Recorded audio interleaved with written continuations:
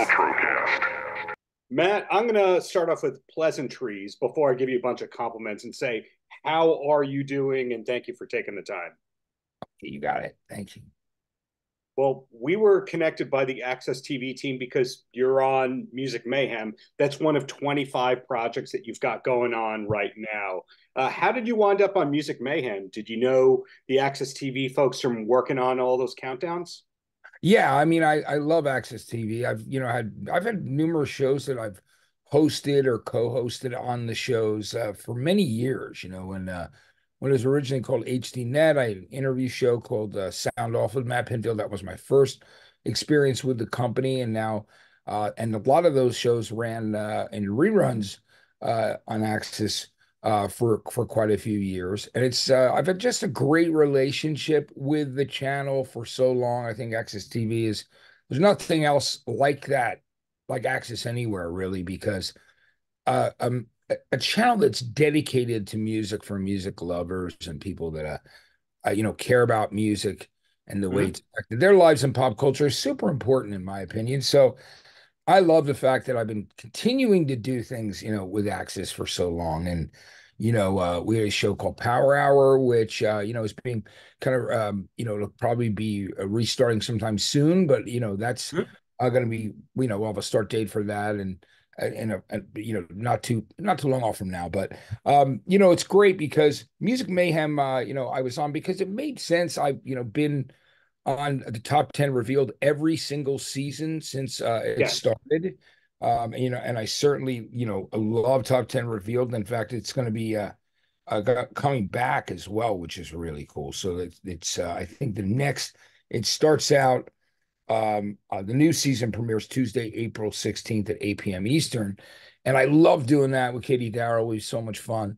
And so, like I said, I have an incredible relationship with the channel. So, and it's been for years, it's amazing. Yeah. I look back and I say, wow, I've been working with Access for a long time. So it's so exciting.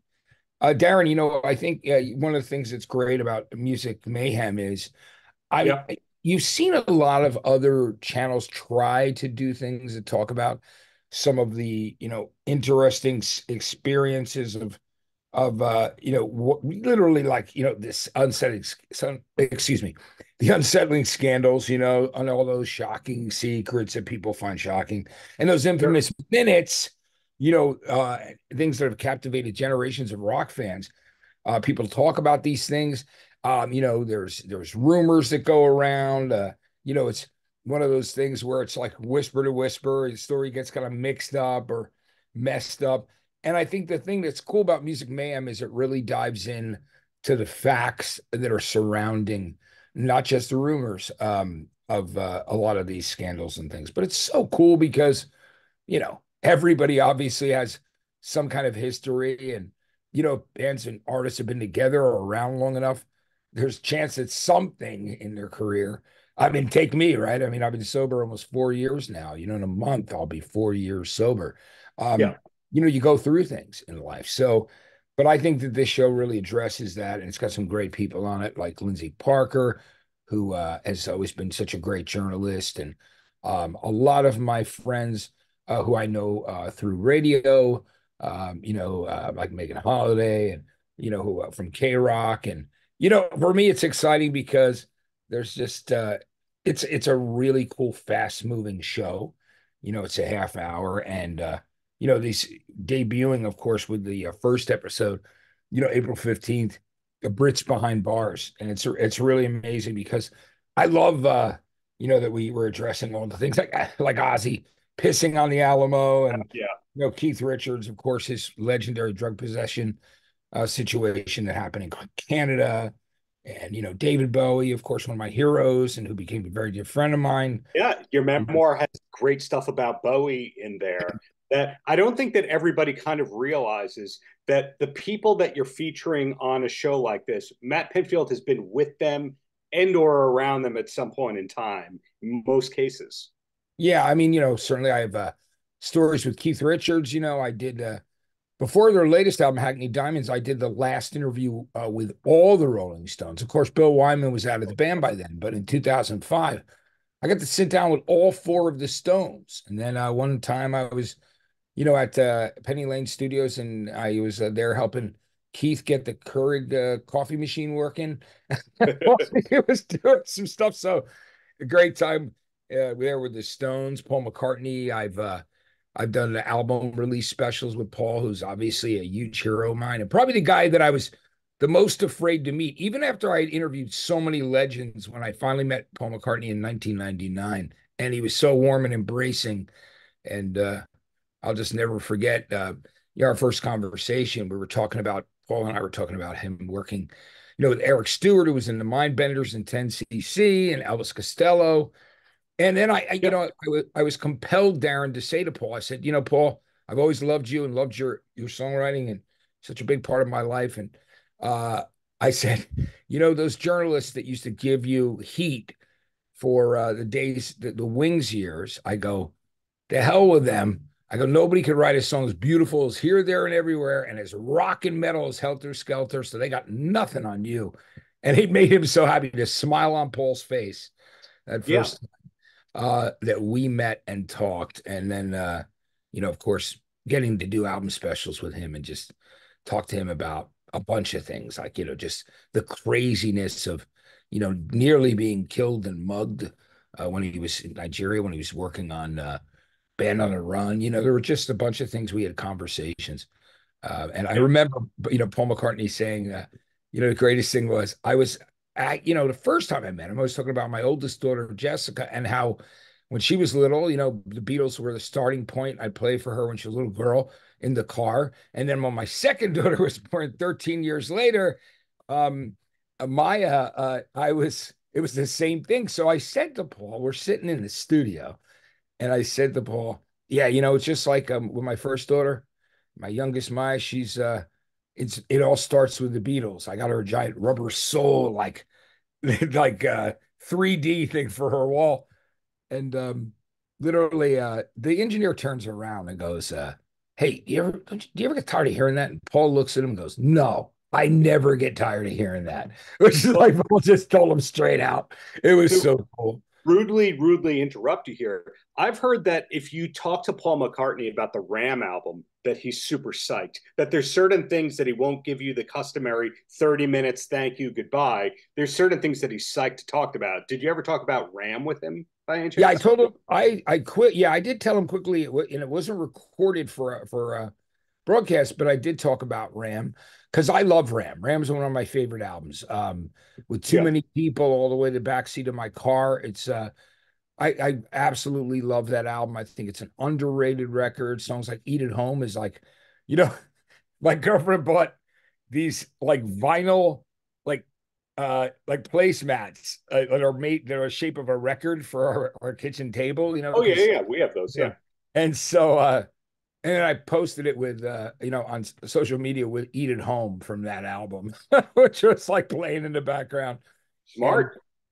But I love that. And Paul was fantastic, and I have a relationship with Ringo. So, if you told me when I was a little kid that I would know two of the Beatles, I would have said, yeah, sure, man.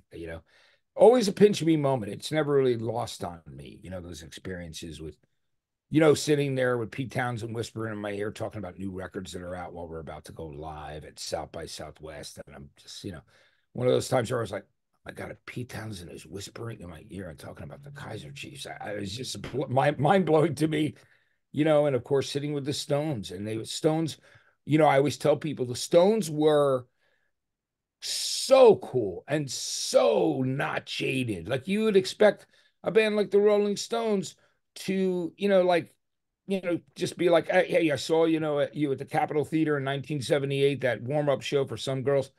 No, like whenever you brought anything up, a B-side. Like I think I was, because you got to remember when I was doing the album special for A Bigger Bang, we were doing it live. So it was being broadcast in the US, Japan, New Zealand, Canada. And no pressure or anything like that. Yeah, and it was so wild because we were at the studios for Premiere, which is now iHeart, of course, on the top of the Radio City Music Hall, those famous studios. And they all piled in and sat in front of me, all the Stones. And like 2 minutes before the interview was going live, it was like a little nerve-wracking at first. But then They were amazing. And we were playing the actual stuff live. So we weren't like tracking it and then inserting the music later for an album special. So that meant that I was sitting with the guys for 2 hours. So, sitting there with the Rolling Stones and going, man, hey, Mick, was that B-side Child of the Moon, B-side of Gem and Jack Flash? There's a thing on the end of it that says RMK. What did that mean? He goes, he said, I go, I'm not sure, but he goes, and then all of a sudden he would be into that. And then him and Keith would have a conversation. And they talked about this guy, Pete Meaden, who was involved with The Who. They were the High Numbers. And it started this whole conversation. And then afterwards, Keith Richards says, Mick says to me, Matt, that was a great interview. And Keith goes, Matt, that was brilliant. That was painless, which was his way of saying that he liked it.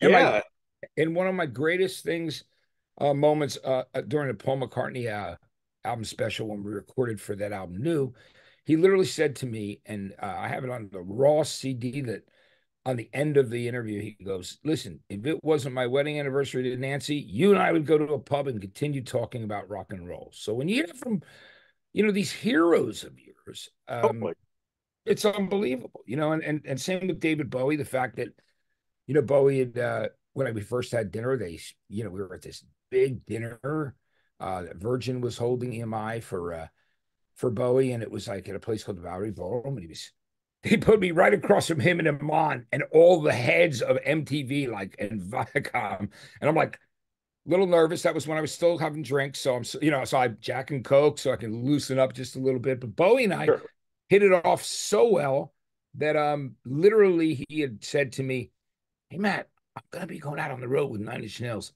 and no one knows yet. But I don't want to do any singles. I love your suggestions for songs to do." So he asked me to help him with a set list. David Bowie. I mean, that's like a childhood dream. And that was one of two really incredible, major events and things that happened with Bowie. I mean, there were many times after that we connected, but that, and then working on the Heathen album after he had done it, and I'd gone to his place and we sat across from each other on couches. And he played the record for me like a third time. And then he ended up, this whole thing happened where, these songs he wasn't going to put on Heathen, he played for me like Slow Burn and Everyone Says Hi and this Neil Young cover of I've Been Waiting for You. And I said, he goes, well, what do you think? I'm like, David, you got to put him on the album. And it was like, and his assistant Coco made him play him for me. And then he changed the tracks on the album Heathen. It's unbelievable. So these are like, all these experiences in your life are just, they're never lost on me that I've had such a gift given to me, that my heroes, because I love music so much. I wake up in the morning, music's the first thing I listen to. Totally. It's so, so everybody on this first episode, if you think about the first episode of Music Mayhem, right? Ozzy, I've done some great interviews with Ozzy and hung out with him, and over the years, and I just had a long-term friendship with Ozzy and Sharon and the family, and I loved them. And, and I never met George Michael, but he's in here, of course, as well in that first episode. And, in the second episode too, I'm glad there's an episode on, on the Death from Above, it's called. And, there's a lot of people that I love in there. Obviously, I have a connection to the Leonard Skinner family because the daughter was born in Jacksonville, and I became friends with this, all the Skinner guys and Gary Rossington before. I was there when they got inducted into the Rock and Roll Hall of Fame, and we had a great time hanging out. Even got to meet and spend time with Ed King before he died, who wrote the riff to Sweet Home Alabama. Yeah, Ed with two D's. That shows I know who you're talking about. Yeah, he was Ed's who can do the double D thing.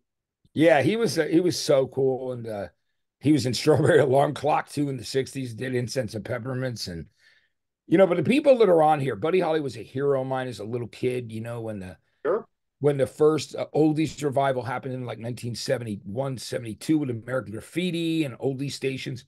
There was like a real resurgence of, 50s, early 60s, pre-Beatles stuff, the good stuff. There was some, like everything else, there was some Teen Idol stuff that was crap. But, But Buddy Holly was amazing, so influential. With Buddy Holly, there being no British invasion. And Buddy Holly's covered in here, obviously. I love Jim Croce, too. He's one of the most Mhm. underrated artists. He recently had a hit album again. Like all of a sudden something happened and his like greatest hits album ended up Yeah. at the top of the AJ, charts. And I was blown away. I'm like, God, finally, because every musician I talk to, there's so many people love Jim Croce and he never gets any respect. And I love him. I mean, his three albums that he did on A&M Records in the 70s before he tragically passed away, made three albums in 18 months. Um, you yeah. know, those songs, Operator and I don't know, Dreaming Again, there's so many, Box Number 10. That guy, there's another guy who needs to be reevaluated and reassessed. But Death from Above is such a cool episode. Otis Redding, one of my favorite soul singers, he's in there. Stevie Ray Vaughan. Like it's the show, Music Mayhem is so cool because it covers just really important people there. So I'm very Well, excited. if I can throw you one more compliment right here, you just talked about Beatles, Stones, Bowie, your personal interactions with them and all that. And you were so hard to pigeonhole because going through your book, I don't think most people know about the early connection you had with Stone Temple Pilots. Then I don't think people realize the Killers song that's about you. And I don't know if everyone realizes that you signed Coheed and Cambria to Sony. And then being a 120 Minutes diehard, there was the Bloodhound Gang homage to you. So in other words, you are generationless, genreless, etc. And where that curiosity comes from me is when did you kind of realize that MTV was not the be all end all for you? In other words, that you weren't going to stop working because you were no longer on MTV, and in fact, maybe be more successful after MTV. Well, MTV was such an amazing experience, but it wasn't something that I expected, to be honest with you. When my love of music started, because of my age, I'm Pirate radio, that's amazing. yeah, like pirate radio station my dad and I built in the basement. We never had much money. My dad was a hardworking man. He was a teacher. He got to go to college because of a GI Bill after fighting in the Korean War. Neither my mother and father were both raised very poor. And he taught me the value of working extremely hard. So did she. Granted, I'm grateful she's still alive. She's 91 and Mhm. she's still going, man. She still has a driver's license. She's never had a ticket or a or been in an accident. And so my sister and my sister lives not far from my mom. And so we were pacing because we knew, oh, she's gonna get depressed if they tell her she can't drive anymore. She likes to drive to her doctor's appointments and she likes to drive, to the supermarket and to my sister. She also goes to concerts by herself. My 91-year-old mother goes to the universities down by where she lives in Florida and goes to jazz and classical concerts by Wow. herself. She's like, she's got that thing where I'd go to a show by myself. I've done it many times, or I'll go with friends. But if I want to see some music or I want to see a movie or something great, I mean, it's not going to stop me if I have to go by myself because so that blows my mind. And my mom is still, hey, she goes, I went to this jazz concert yesterday, but unfortunately they didn't have any vocalists. And I really would have liked to have some singers there. My mom's 91. It's She's amazing. A&Ring just like her son. Yeah, so it's a beautiful thing. But no, talking about MTV and everything, I mean, I never really expected to be on there. I mean, I was, raised when there was very little music TV. That's why I love AXS TV because it's a channel devoted to most of its programming is devoted to music, and I think that's really a beautiful thing. And so for me, I was this kid who wanted to be in radio from the time I was a young kid, and like I said, we didn't have much money, but my dad figured out a way through this catalog to build this thing from a science fair. I forgot what it was called, but it was a catalog. He bought it, and he built a AM transmitter in the basement, and we Mm. used beat up turntables that we got secondhand, and bought a Radio Shack mixer, ran the antenna up, the wires up the antenna, and you could broadcast. We broadcast a block, and it was me and all my friends from the neighborhood when we weren't out playing baseball or running around the woods or riding on bicycles or whatever we were doing. Um, that's what we would do for fun. And I gave everybody like fake DJ names. It was really funny. And I'm still friends with all those guys.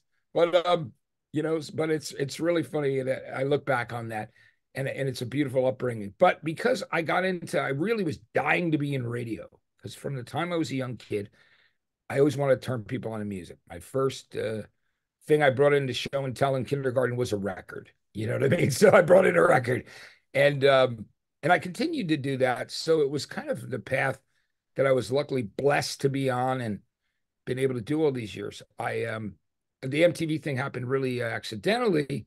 I, of course, was, in love with MTV and fascinated by it. In fact, I had to go see it at my friend's house because the cable channel in our part of East Brunswick, New Jersey, didn't have it yet. So my friends in surrounding towns like Highland Park and New Brunswick, New Jersey, had MTV. And so, I went through those years. I was DJing in nightclubs. I was, DJing in like alternative rock nightclubs and playing music. I was supporting myself. I had a daughter, very young. My oldest daughter, Jessica. And then I was doing that. And then I was working part-time in the radio on weekends and driving through snowstorms whenever I could do a shift. Like if you really wanted to do it, you were the guy that, that would work the holidays. You were the person that would, show up when people got sick. You would, and it was that kind of thing. But my heart was so in it. So I loved radio because I loved music. And so it just happened that I finally got the opportunity to be music director at this radio station, one of the great first 14 radio stations that played alternative music commercially in America. It was in a house. It was legendary on the Jersey Shore, not far from Asbury Park. Yeah. In fact, recently there was a picture of Jack Antonoff, who's won the Grammy for Producer of the Year 3 or 4 times, and Taylor Swift in a picture, and he's wearing the T-shirt from my old radio station, from FM 106.3 WHTG in Asbury Park, because he loved both those radio stations I was on. He would also loved WRXP in New York City when I was on there, because I played his band Steel Train.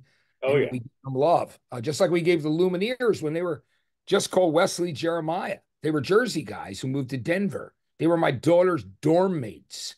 The guys from the Lumineers, they were my daughter's dorm mates. They lived in the same dorms and were friends. She brought them to meet me. Said, "Dad, my friends," before the young lady joined the band when they first came out. It was great. She goes, "Dad, you're gonna meet Wesley and Jeremiah, my friends. Their music's really great." And she goes see them when 10 people would show up to see what was basically the Lumineers. Wow. So I didn't know that part of the history of the Lumineers. Were they NYU kids? No, they went to William Patterson in Wayne, New Jersey. Oh, wow. So they were Jersey guys, but it was hard to get traction in New York City. So they moved to Denver, and the rest is history, of course. And they're still just the greatest guys, and really proud of them. And Nathaniel Rateliff, who I knew before he blew up, he was in Born in the Flood, and I would support him. So it's wild. So I have friends in Denver, but it was like, but anyway, so getting back to the MTV thing, I will quickly, I'll tell you, I had finally got a chance to be music director at this radio station. A guy came in, they changed management, and he was interviewing people that were on staff for the music director job, which meant you were the guy who was going to end up talking to all the record labels and bringing the music to submit in, and you and the program director were basically going to pick the music that was going to be played in different rotations. And so the owner of the station said to him, "Wait a minute, before you pick somebody, there's one more guy you have to meet." And God rest her soul, Faye Gage, she's no longer with us, but I was the last person he met. He said, you're going to be the music director. And that changed everything, because then I was talking to the record labels. They saw that I was a person who loved music so much that I was looking for reasons to play new artists, not to play them. So, and they thought that was refreshing. So it really was a great thing for me. And I won these radio awards, the Gavin Award for Music Director of the Year, 91, 92. And eventually I got the opportunity to fill in at MTV, 1993. I read in a magazine like Billboard or R&R, some of the music trades. I go, I see that Dave Kendall's leaving the show. So I call up Kurt Stefik, who is programming the show. And I go, "Kurt, what's going on? What happened to Dave Kendall?" He's like, "Well, he's no longer working here." I go, "You guys need someone." And I said this totally naive. I mean this like never thinking for a minute that they're going to like want a short, fat, bald dude who doesn't look like a model to be on television. the guy least likely to. And so I just said to him, I go, you guys really need somebody on 120 minutes that like the bands will respect, that knows the music. And he goes, I don't know if he'll still be in the demo. I was like, whatever was I, like 28 or whatever it was. And he goes, 28. And he goes, but I'll call you back in a week. And then he called me back an hour later and said, hey, they actually want you to come in for an audition. And I went in with a ripped Morrissey t-shirt on. I didn't even realize there was a hole in it. I was not dressed for success, but I went in and I was nervous. Never been in front of a camera before, really. And did breaks. But I mean, the confidence I had was in my knowledge of the music. And so eventually got the chance to fill in. And I interviewed Depeche Mode. They had artists hosting at that period of time. And I got the phone call. Hey, Depeche Mode are coming in. They don't want to host. So you're going to do it. Here's your chance. And I was like, okay. So I went in there, did that show. I remember Martin Gore was jet lagged. So he was kind of looking over the side, and I'm looking at him going, Martin, look at me. Dave Gahan was like engaged, but I'm looking at Martin going, please, Martin, look at me. You're going to kill my gig here before it starts. So for years, I would tease him when I would see him go, look, man, you almost killed my TV career. And he goes, oh, man, I'm sorry, man. I'm like, no, I'm just joking around with you. But, and so I didn't much with Depeche Mode later years. But, and then I went to work there. What's crazy is I got hired to be manager of music programming. So I was one of the 10 people picking the music videos for the biggest pop culture thing in America. Let's face it, at that period of time. I'm not going to dispute that. There's so many bands that and again, the compliments and the rude interruption here. Without your show and your leadership of it, Rocket from the Crypt. How would I have discovered Rocket from the Crypt? How would I have discovered those guys? Sublime? In other words, you kind of figured out the Venn diagram of commercial but alternative and offensive, but not so offensive that you can't show it on MTV. Yeah, it was a place for 120 minutes, even when Dave Kendall was hosting it, and and it was just this great show where people would go to find stuff that was different, that wasn't shown during the day in the mainstream. It might graduate to that at some point if the band got more successful. But you would, like you said, Rock from the Crypt, Speedo, those guys, John Reese, I loved from San Diego.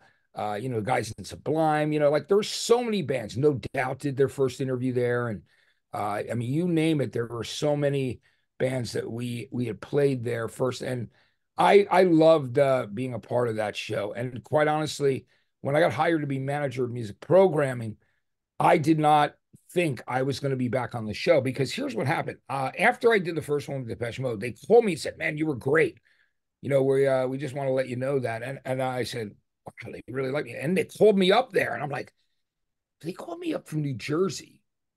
Then there's got to be something going on. Why else would they ask me to come up? Otherwise, they'd just like say, see ya. And I'd never hear from them again. Right. But I went up and I met Andy Schoen, who was my mentor and eventually hired me. And, we've had a long friendship. We were hiking in Griffith Park Sunday. And he called me up there and I went in his office, and he was the head of music and programming. And he said, Matt, we love the job you did, but we're going to put Louis Largent, who was the music director that he had brought out from K-Rock in New York. Louis was a dear friend of mine. And he said, we're going to put Louis on. He needs we're going to give him more of a high profile, but we'll use you as a backup. And of course that was disappointing at the time, but it was also like, I learned a really valuable lesson. I was still running the radio station. By this time I become program director and music director. So, and I had an assistant music director because the owner of the station didn't want me to not still be doing the music, like make sure that I was in control of all the music, because the station had grown so much. And it was unbelievable. So I would, every month, there was no internet. I mean, I would just leave a message for Andy like once a month, just so he wouldn't forget about me. So he'd see me on his phone log. And then one day I've been friends with some of the other people in the music department. I'd seen them out at shows in New York. They listened to us if they lived in Lower Manhattan or in Long Island, where they could get the signal from the Jersey Shore. In Hop Hog, Long Island, where the mass Candlelight is.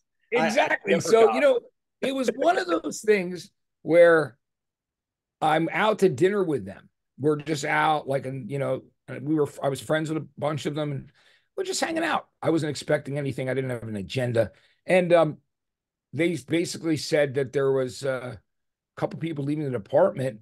It was actually something else. They were one of Patty Galuzzi, who was my immediate boss, and Andy right over her. She was like, "Hey, I've got to find a PD for this Providence, Rhode Island station." And I'd taken the station as far as I could in Jersey. I needed to do something. And so I said, I might take that job. And she's like, "You would leave HTG?" I'm like, "Yeah, maybe, so." But then she goes, "Hey, we're looking for somebody. There's changes in the MTV music department." So I interviewed for that job. And the funniest story that's in the book is, when I knew I was getting the call to find out whether I got the job after I interviewed for it. But the radio station only had 3 phone lines. It was there was for sales, a sales office, a production room, a reception, an AM and FM station, and requests. So imagine the phone is busy all day. And I know that Andy Schoen is going to be calling me. I get this word. So I'm freaking out. I'm like, damn, he's not going to be able to get through. He's going to change his mind today. How you're like projecting and you're a little bit of panic. And eventually he gets through on the phone. 3 hours later from when he was supposed to call, he goes, "Hey, Matt, I've been trying to call you for 3 hours." I'm like, "Sorry, Andy, there's only 3 phone lines here at the radio station." He goes, "I'll tell you what, come work for us and I'll make sure you have more than 3 phone lines." And that was the moment that changed my life and trajectory forever. And then I went to MTV. I never thought I'd be on the radio again or on television, any of that. Because what was really important to me was I didn't want them to think I had a hidden agenda. And I was really grateful to be a part of the team that was programming the music when alternative was taking hold and rock and gangster rap and everything that was going on at the time. It was an exciting time for music. So I was so happy to be there and be a part of that team and fighting for artists. And so they get more spins on there. So that was good. That was good enough for me. And I was ready to take a back seat and work behind the scenes. And just months later, they said, "Hey, you were pretty good that time you were on. We're going to," because Lewis didn't want to do it anymore. And Louis Largent was like, "Matt should be doing this show." So he was like, he wanted me to do the show. So eventually they said, "Look, we got Oasis coming in and, they don't want to host. So you're going to do it. And you've got 3 weeks. We'll see how it goes." By this time, I had been around the studio, like usually it was the artist hosting, or maybe Henry Rollins would come in, or Jerry Lee Lewis would be Henry Rollins' guest. And I was a guy who was showing the artists around the studio. I knew the TV studio at MTV so well that I was so comfortable there, unlike the first time I went and when I went for my audition. So I knew I had the job. So I really didn't care that much. I was like this. I love what I do. If this turns into a regular thing, that'll be great. If not, I'm going to have a lot of fun for these next 3 weeks. And after the first time, which was my second show on 120 minutes, they go, "This show is yours." And that was it. And then they found out that they were getting ratings and research that I was through the roof, because I guess people related to a guy who didn't look a certain way. And I was definitely the guy, as I said earlier, least likely to. More like your neighbor who was a music lover, a friend. Relatable. That's the key term right there. Before you go pejorative and self-deprecating, relatable. That's it. Yeah. So, it was funny too, because Darren, I remember walking down the hallway and the guy's pulling me over from Yo MTV Raps and saying to me, "Hey, dude, the Spanish and Black community is really feeling you, man." I'm like, "Really? That's awesome." I go, he said, "Because you're so genuine." So, it turned into something I never expected. And next thing you know, the ratings and research were so high, they're putting them out all the time. And they wanted me to help launch M2. And that's a whole nother story, which became MTV2. Yes. And so what a beautiful trajectory and of experiences that I've had in my life. They're all like pinch me experiences, things that, when I do certain things, I'm like, I always say, if you told me that I was going to get to do this or meet this hero of mine when I was a kid, I would have never believed you. And I would have said, "You're high. What are you talking about?" So it was like that kind of thing. Of course, I always dreamed of that. But so, I'm grateful to still be doing what I do. And that's, like doing shows like Music Mayhem and Top 10 Revealed and Power Hour that's on there. I love talking about and sharing music knowledge. And I always like to for me, it's a positive spin on most things because, I love music so much. And as you know, you said that I'm kind of I like a lot of different genres of music and eras of music. I'm not stuck Yes. in one thing, and that's okay because if you're an expert in one thing, that's fantastic. But me, I'm a little bit different, when it comes to that because, I could talk to you about Sinatra and I could tell you the history of Fats Domino and you know what I mean, and Buddy Holly, and then I could tell you about a lot of other things. I notice, And so you can host an alternative '90s cruise, which I know that you're doing in a couple weeks through my yeah, well, friend. I'm co-hosting that one with the Power Hour hosts, Josh Bernstein and Katie Babbs, two of those summer '99 cruises, and Eddie Trunk. And we're doing that, which will be fun. And then I'm doing another one with the Downtown Julie Brown in January and Lisa Loeb. So I mean, those are fun, and I'm gonna be shooting stuff. You've been overly generous with your time. The next time I Yeah. speak with you, I'm going to talk your ear off and pick your brain about the Jersey Shore Oh and yeah. Van Halen. But in the Yeah. meantime, it's Yeah. amazing and inspiring to see that you're still at a top level in your career, working nonstop, sober, a published author, and in some ways, you can argue the best is yet to come from Matt Pinfield. So thank you for the decades of doing what you do and being who you are and not appealing to the general demographics. Yeah, I appreciate it. I'm so grateful. Again, I'm very grateful, lucky to be alive. I had a teen aneurysm. I got hit by a car. It wasn't Yeah. my fault, and I wasn't drinking either. I was not drunk that night when I was crossing the street when the person ran a red light and hit me and nearly killed me. And then, getting sober was a big thing for me. And you mentioned it, some of the beautiful moments in my life. Like the Killers writing that song, all these things that I've done that Brandon Flowers wrote from my story, and I'll sing it out. And then, of course, last year on my birthday, Dave Grohl went on stage in front of 60,000 people, played My Hero for me, and talked about our friendship and the band's love for me. And I was absolutely, my girlfriend was like in tears because it was such a beautiful gesture and thing for Dave to do. I don't know how you top that for a birthday, but that was unbelievable. I just got to say, I have so much gratitude for everything that I've been able to do, and I continue to do. I'm very grateful, and I just plan on keeping on going. I'm 5 days a week on 88.5, the SoCal Sound, of the public radio station, which is almost brings me back to my alt days, early commercial alt days, and even college radio at Rutgers, and which was great. So it's really cool to play a lot of different things and do that. And I'm on KLOS still doing New and Approved, which I love. I've been doing that. It's a rock countdown. It's rock and hard rock, but there's also classic rock in that. So I do that every Sunday night, 8 to 10, with interviews on the legendary KLOS. So I'm on these two great radio stations in Los Angeles. I have a syndicated show called Flashback. That's a classic rock history show on 180 radio stations in the US and Canada. And that's on every week. I've been doing it for 12 years. Yeah. I do this other countdown for Live One, called It's a Weekly Rock Countdown of hard rock, that I've been doing. Slacker Radio, was acquired by Live One. It's plays in all the Teslas.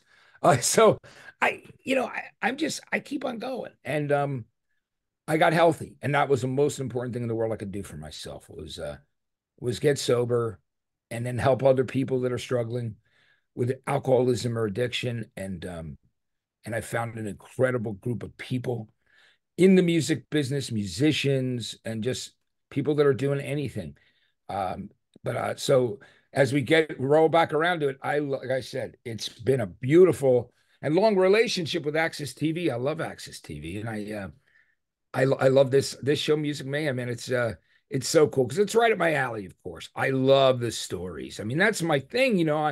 What I do on my radio shows is I tell stories. I tell stories, some personal, and then a lot of history, which is really cool because I think that that's the thing that is so important and needed in radio and in music television is, the curation, the stories. Those things get lost with an algorithm. You know what I mean? There's something an algorithm can't replace, and that's heart, the human aspect, the beauty of Oh, listen to that lovely thing. Anyway, so, but yeah, so again, thank you for having me, and thank you for reading my book. I wrote this book in, it's funny because I have them here because we're going to give away some on a pledge drive. But here it is, my Alfred Hitchcock side view. All these things that I've done, named after the killer song that Brandon Flowers wrote about me, which was a beautiful song. Can you imagine, getting a phone call that, Brandon Flowers wrote a song about you? And this is, when they were recording their first album, because I was trying to sign them. And then getting to watch them perform that song with the London Choir in Hyde Park for 150,000 people at Live 8 was really my like, can you imagine the way it made me feel? I was like, because that line, I got sold, but I'm not a soldier, about me mentoring the soldiers, was really absolutely mind-blowing. You know what I mean? And get to do something, because these soldiers were fans of MTV and fans of mine through that, and get to go there and and actually do a music program for a weekend with soldiers coming back from Iraq and Afghanistan. And these guys were just loved music, and some of them were wounded and just had to learn and figure out ways to play again, and others were not. And it was a beautiful, beautiful like experience, and also like just it set my heart in so many different directions. And then flying to Vegas to try and sign the Killers and watching them play in their drummer's garage, Ronnie Venucci's garage. And they said to me this summer, they were like, "Man, remember that when you were sitting up against a washer and dryer, and they're doing Mr. Brightside and Smile Like You Mean It in their garage." Now, of course, they play arenas, stadiums, festivals. But I saw the greatness in that band, and certainly, even though I didn't get to sign them, I stayed friends with them, which I think was really important. And Brandon wrote that beautiful song. And then when I saw that line, I got sold, but I'm not a soldier, that was referring to, was inspired by that experience I had with mentoring the soldiers with a music program. It's amazing how music gives back and music unites. It's the most beautiful thing in the world, So it's amazing how Matt Pinfield gives back. End of story. Well, I'm just very grateful. I'm grateful to be here. And for me, it's a very important thing. When I went through getting sober during the pandemic, and the news editor at Rolling Stone told one of my friends who was helping put everything together help me go through treatment. He said to me, or he said to my friend, he wrote him a letter and said, "Listen," he goes, "when I was an intern at MTV," he goes, "I asked at least 30 people if they could help me with my final thesis for college while I was there." And he goes, "Everyone turned him down. Everyone," he goes, "except Matt Pinfield." And he said, and like, that's just being good to people. I didn't remember it, of course, but said I spent about 2 hours with him or something, hour and a half in my office, and helped him, so he could interview me and ask me questions about the music business. And look where he is now. And that's the beauty of paying it forward and just being there. And it's wild how that, those things come back around. When I was getting my life together, Rolling Stone were so there, and Variety magazine, and it's those are the things, and the letters that you get from people tell you how you've affected their lives or turned them on to artists, is one of the most beautiful things in the world. My girlfriend always says, because my girlfriend worked in production with, like, on videos with Lady Gaga and films, and a million people. And she said, "Matt, I got to be honest with you, I've been with people that are a lot more famous than you, but I've never seen anybody get stopped more by people saying that you've had a major effect on their musical taste in their lives." And I thought that was really, it's never wasted on me. And I appreciate it so much. Because I'm, again, I was the guy least likely to when it came to MTV, right? Yeah, 2024. Not only that, the Royal Crackers story arc, and thank you, Matt. Yeah, Darren, thank you so much. Don't forget Music Mayhem. I'm so excited about this show, and there's 12 episodes, which is really cool. And of course, this first one, as you know, is starting out Monday, April 15th. It's going to be on at 8 p.m. Eastern, 5 p.m. Pacific. It's a cool show.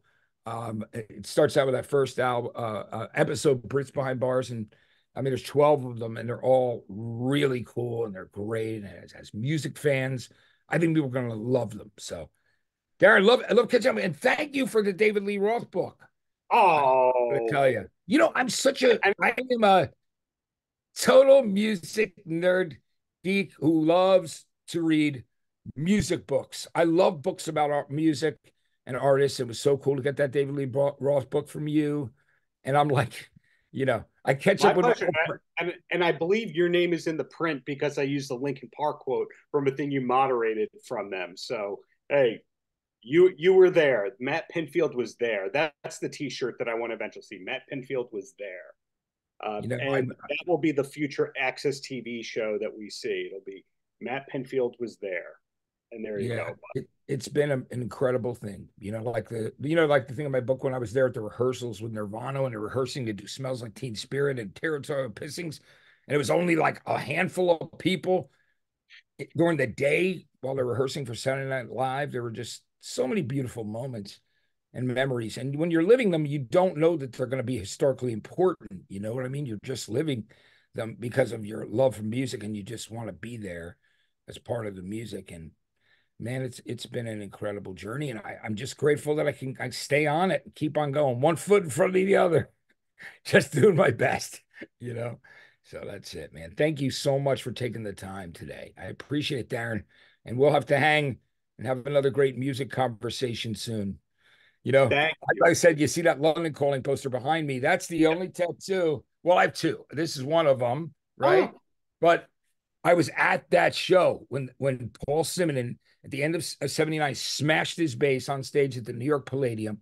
That became the iconic picture on the cover of London Calling, which was, one of my favorite albums of all time. It's up there with Quadrophenia by The Who is my favorite double albums. There's quite a few, obviously, but those two really stand out. Paltrocast.